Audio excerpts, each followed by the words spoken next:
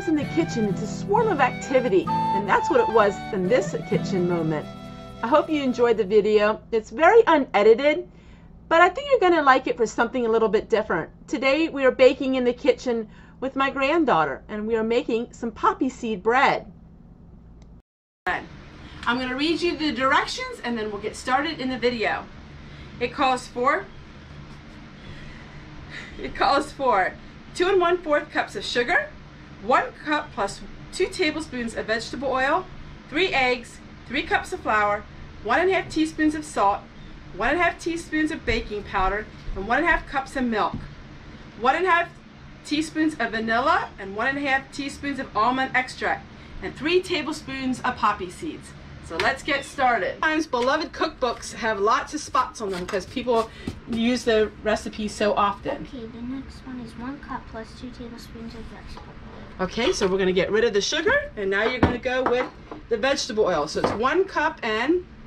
1 cup and plus 2 tablespoons. Okay. So 1 cup. So you can use one of them.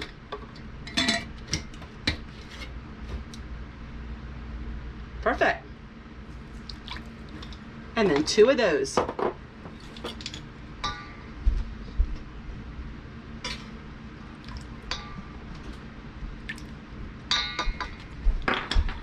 to the next one. Yep, and we're done with this one. The next ingredient you'll need is 3 eggs. Should I crack them in the thing? You want me to help you with that? I can crack. However you want to do it. Very good. Oh, I see how you crack your eggs. Very good. You can put the egg in there.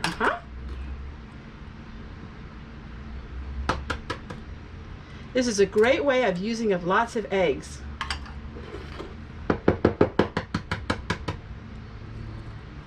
Very good. You didn't get any shells in there. I'm impressed. Very good. I'll take that from you. And then I'm going to see the next one. Give you the next one. Okay. The next one is 3 cups of flour. So 3 cups we need of flour. 3 of these. Yep.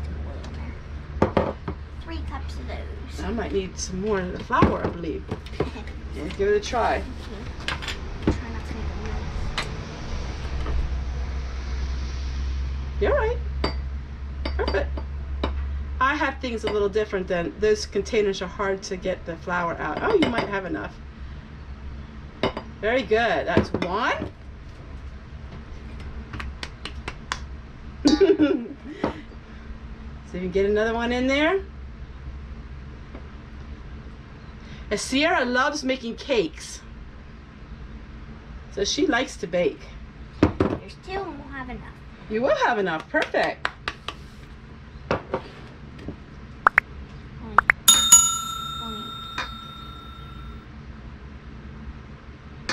That's just about right. Guess we can use the rest. Yep. Perfect. All right. You put that in there. And then why don't you give it a little stir with your wooden spoon and get some of it stirred up before we do the rest. All right. So Sierra's going to stir everything up, and then we'll get back to you in a minute. We're going to go with the milk. Okay, so you need 1 1/2 cup of milk. So we're going to use this. Oops, let me pour it for you. Okay. I'll pour it. So we're going to use 1. I made that kind of full. 1 1/2. No, this is a half. So we're just going to go this way. We're going to eyeball it up. Oh, that's a little too much. Don't use all of that. Just use most of it. I kind of Momo did. There you go. Now we're going to go ahead and give it a stir again. Yep, and it's got to get more like a cake batter. Now, normally you could use a mixer, which makes things a lot quicker, but we're doing it the old-fashioned way. And so you just got to go slow, and it'll take us a couple minutes, and then we'll show you what it looks like when we're done. This is what it should look like. It kind of looks like a cake batter. Very good. Looks just like cake batter.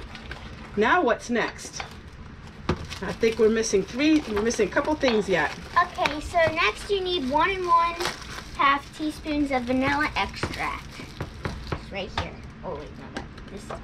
Okay, we got to start here. So we need 1 1/2 teaspoons of salt. Okay. So we need 1 1/2 teaspoons of salt. So how do we look on here? See if you can find a teaspoon. What is it? Yep.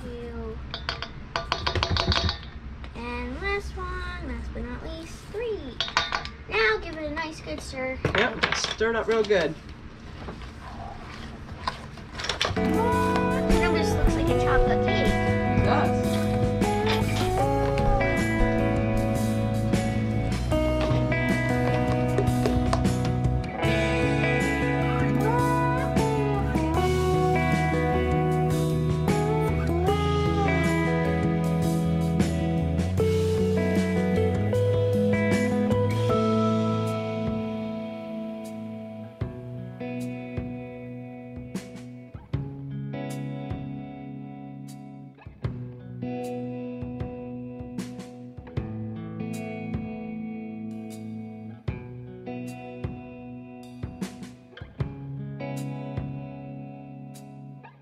The video you just watched was a video that I found on my computer. I think it was from June, and I wanted to share it with you.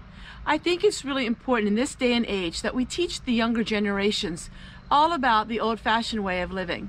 My granddaughters live in a very modern house, but as you can see in a lot of my ending videos, they love dressing up and they love pretending that they lived an old-fashioned life. At the perfect ages where they love Little House on the Prairie, and they think my house is a lot like Little House on the Prairie. I think it's really important. It's important to teach the generations, you know, what it was like when there wasn't so much money. We don't know what we're going to live like. We don't know in the next 20 years what's going to happen. I do think that some things in our lives will go back to more old-fashioned. Well, of course, we still have modern technology, and that's a great thing, but the old values are values that I hold fast in my heart. That's what I like to do in my channel. I like to share with you the old-fashioned values and the old-fashioned way of living. In my day-to-day life, I like to incorporate oldness, old-fashionedness, the way your grandma and your grandpa, the way your mom probably lived. I know quite a few of you watch me from the older generation, and wow, each year more and more younger people are starting to watch me. That does my heart glad, because that means the younger generation is taking a look again about the life that the older generation lived, and they're realizing, you know what? There's something to that kind of lifestyle. Happiness isn't bought, and no matter how hard your lifestyle is or how good your lifestyle is, happiness doesn't reflect that. The richer you are or the poorer you are, happiness doesn't make any difference. It's what's in your heart. And while I love living the old-fashioned life, that's what gives me happiness. While some of you love the modern life, and you love that because that gives you such happiness, I think there is a medium ground, don't you think? I think the values and the lessons that our forefathers taught us are very important. Yes, they made huge mistakes, but they did some things that were right as well.